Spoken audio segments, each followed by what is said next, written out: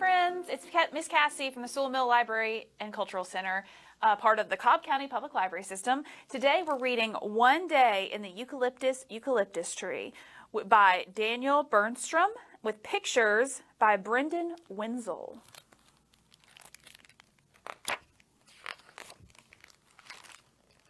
One day in the leaves of the eucalyptus tree hung a scare in the air where no eye could see, when along skipped a boy with a whirly-twirly toy to the shade of the eucalyptus tree.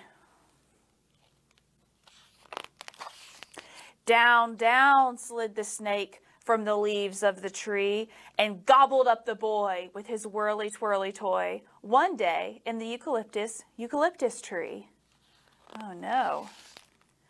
"I'll bet," said the boy in the belly dark and deep, "that you're still very hungry, and there's more you can eat." "Do you think," said the snake to the boy with the toy, "that there's room for something yummy with you inside my tummy?" Cheep, cheep came a chirp from the leaves of the tree. Oh, a bird with a worm in a game of hide and seek. Sneaky Slidey zipped the snake from his place in the leaves and gobbled up the bird with her ooey gooey worm, one day in the eucalyptus tree. "I'll bet," said the boy in the belly dark and deep, "that you're still very hungry, and there's more you can eat."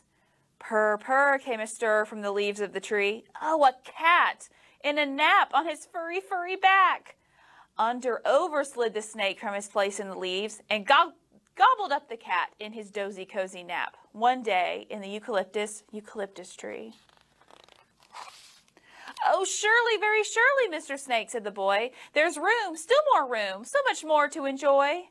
Crinkle, wrinkle came a rustle from the leaves of the tree. Oh, a sloth, cloaked in moss, sipping leafy, leafy tea.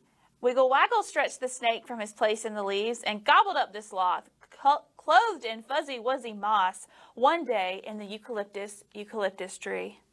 So there's a boy and a bird and a cat and a sloth. "I'll bet," said the boy in the belly dark and deep, "that you're still very hungry, that there's more you can eat."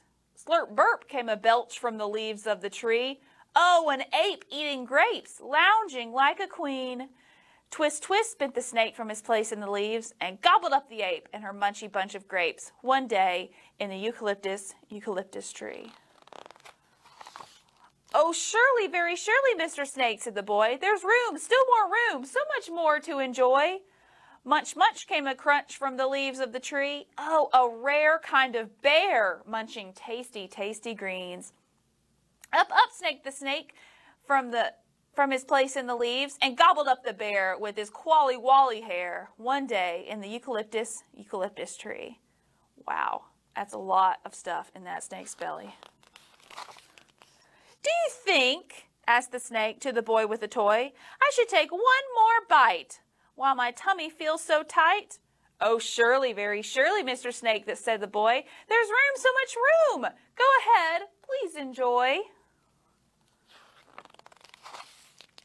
Buzz, buzz hummed a noise from the leaves of the tree. Oh, a hive full of bees dancing happily.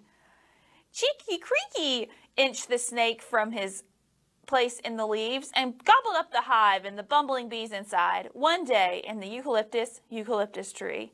Look at that. Is that normally what a snake looks like? Nope. "I'll bet," said the boy in the belly dark and deep, "that you're still very hungry, that there's more you can eat." "No," said the snake. "Oh, surely, very surely, Mr. Snake," said the boy. "There's room, still more room." "No," said the snake. "Something small?" asked the boy.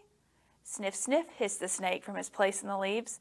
Oh, a fruit, a small fruit, swaying in the breeze.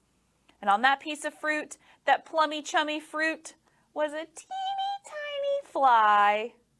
Oop. Gurgle, gurgle came a blurble from the belly deep and full. Stretch, stretch, stretch. Oh no. Burp. Out went whizzed the fly, out rolled the fruit, out buzzed the hive, out ran the bear, out swung the ape, out slunk the sloth, out dashed the cat, out flew the bird, out slimed the worm, and out skipped the boy with his whirly-twirly toy. And... oh, moaned the snake, I have a crummy tummy ache. One day in the eucalyptus tree. The end. Thanks for watching. See you next time.